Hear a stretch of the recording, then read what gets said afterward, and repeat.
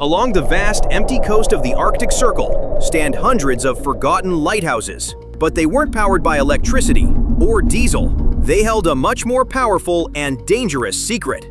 They were powered by nuclear reactors, and for decades, they've been left completely unguarded. The Soviet solution was the RTG, a radioisotope thermoelectric generator, essentially a nuclear battery. Inside, a core of strontium-90, a highly radioactive substance, decays. This decay generates immense heat, which is converted directly into electricity.